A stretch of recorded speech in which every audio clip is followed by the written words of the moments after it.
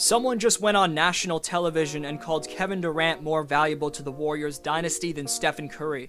Also, Tracy Mcragdy said that Curry wasn't even on the same level as LeBron James, Magic Johnson, or Kobe Bryant. Using those takes, and many more dumb ones which you'll see in this video as fuel to his fire, Friday night's Game 4 in Boston saw the Chef become the first player ever to record 40 points, 10 rebounds, and 7 threes in the confines of an NBA Finals. Here's how Curry's fooled everyone, leaving the advanced metrics and top analysts looking not just dead wrong, but embarrassingly silly.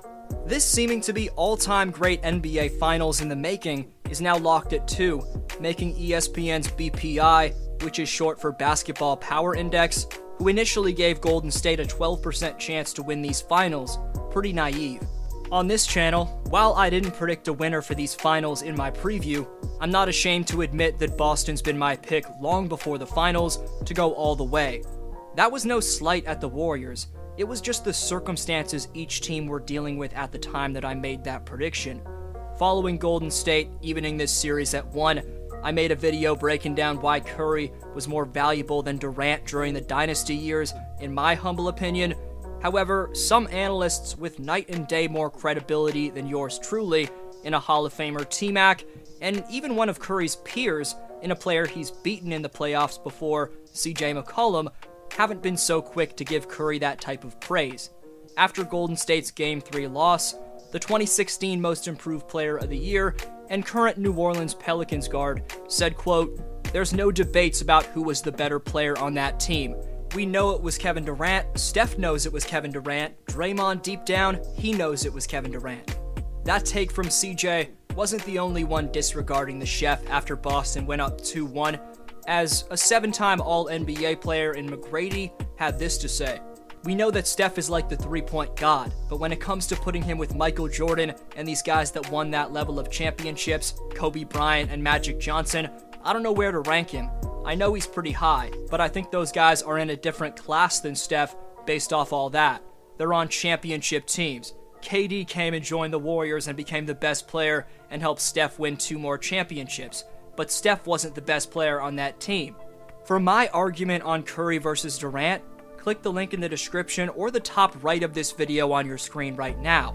Before we further look at the record-breaking all-time NBA Finals performance like we did a little bit yesterday right after Game 4, there's some more mainstream, utterly ignorant opinions dismissing the legacy of our generation's most revolutionary player in Stephen Curry. But unlike the T-Mac and CJ takes, they took place long before these finals. Here was the former First Take analyst Max Kellerman being a prisoner of the moment and disrespecting Steph in the process. Would you say Trae Young's ceiling is actually higher than Steph's? Yeah, in the playoffs, which is the only thing I care about. How many Western Conference Finals? Steph Curry, what is he, 32, 33 now? How many Western Conference Finals he's played in? 5. You know how many Western Conference Finals games he's played in? 27, by my count.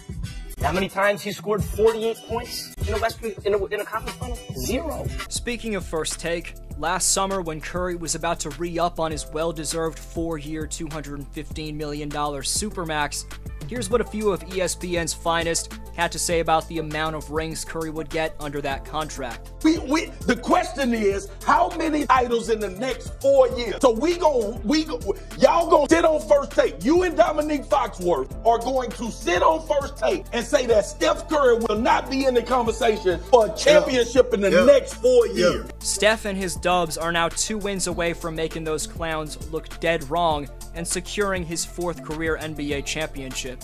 In my opinion, whether Golden State wins or loses this series against Boston, Steph should get the Finals MVP. Curry's been unquestionably the best player in this series. His titanic 43-point performance to salvage the Warriors from a potential 3-1 hole on 26 shots, 7 of 12 on 2s, 7 of 14 on 3s, and 71.8% true shooting was the latest in a string of performances that each deserve their own place in history, but this one rightfully claims its place in a different stratosphere. In 4 games during these finals, he's averaging 34.3 points on an otherworldly shooting split of 50-49-86. His 66.4% true shooting mark harkens back to his unanimous MVP campaign, where he put up a 66.9% true shooting mark. Yesterday, we looked at every bucket from the mid-third quarter on into the clutch, but what we didn't evaluate was Steph's early dominance. Entering the film room on that bit of wizardry, for some reason Jaylen Brown doesn't force himself onto Steph in transition, leaving Horford on an island, and Big Al gets hit with 2 elusive stepbacks in a row, a swift, saucy dribble combo. After getting Brown onto him with a screen from Otto Porter, Boston decides not to switch this next on-ball from Wiggins and pays the price for it big time as Jaylen's slow to rotate and Steph pulls up in the face of that late rotation.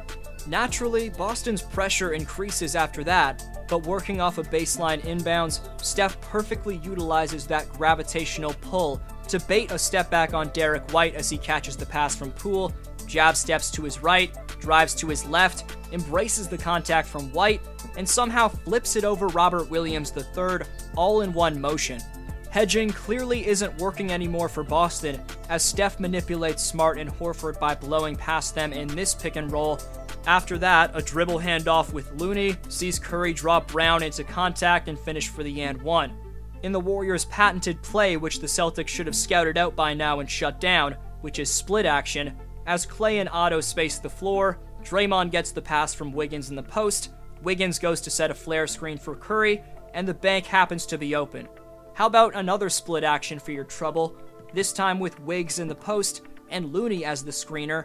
White makes a solid contest, but he's far behind Curry at this point to make an impact, and the GOAT three-point shooter executes. Steph then closed out the show in dramatic fashion, which we looked at in yesterday's post-game recap.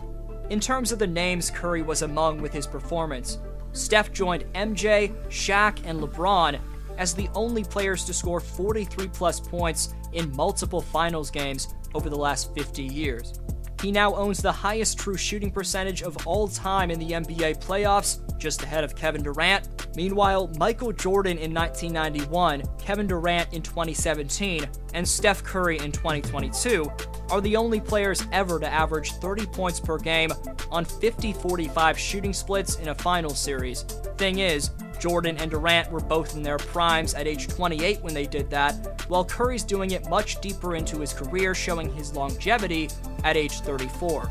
The Chef also became the first player in NBA history to have 5+ three-pointers made in 4 consecutive NBA Finals games. Displaying his heart, after the point guard suffered an ankle injury on Wednesday night, he battled through it to cover 15,259 feet of ground in Game 4, nearly 2,000 more than his playoff average, along with his regular season average. Klay Thompson put it best on Curry, saying, quote, "The things he does, we kind of take it for granted from time to time, but to go out there and put us on his back, I mean, we've got to help him on Monday." Klay also said in a response to a separate question, quote, "Shocking he wasn't a first-team All-NBA guy, but whatever." In your opinion, outside of Steph, who deserves the second most amount of credit for the Warriors' Game 4 win? Best answer down below in the comments gets next video shoutout. Top 5 commenters by June 21st receive free NBA merchandise this summer, so leave your take on today's question to compete in Community Speaks. Shoutout to Swoo, who says the best part about Steph's performance has to be his efficiency in the biggest game of the season. When the team needed him most, Steph stepped up and showed us all he's an all-time great and one of the greatest finals performers of all time.